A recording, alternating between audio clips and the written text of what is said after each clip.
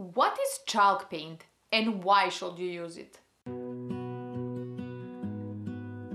Chalk paint is a great choice for giving furniture and home decor vintage, rustic and shabby look. But if you're after a modern and updated look, chalk paint is a great choice too. Are you ready to give your dresser, chairs or kitchen cabinets the chalk paint treatment? Here is everything you need to know.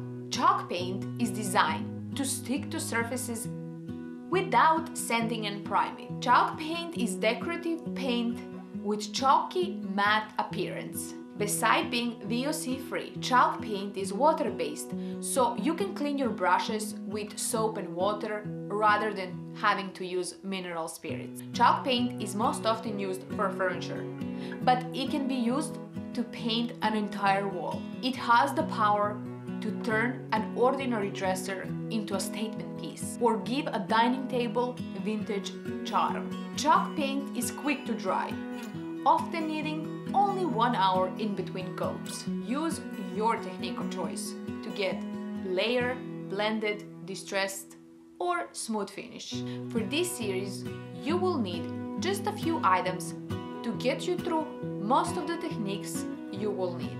2 colors of your choice, a brush for paint and a brush for wax, and some clear wax. There is many more products available, and we will cover them in this workshop. But with 2 colors, some wax, and a brush, you can pretty much learn everything you will need to know. Dixie Belle has sponsored this series, and we will be using their products for this workshop. What I love about their products is how they can interact with each other. You can pretty much use them in any combination, which is unheard of for any other company. Also, you can find retailers or you can order online. For this workshop, I suggest getting some trim board.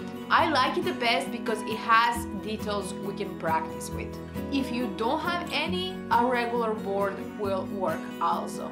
With 2 colors, a brush, wax, and some boards, you will be able to learn the most important techniques you will need to chalk paint like a pro.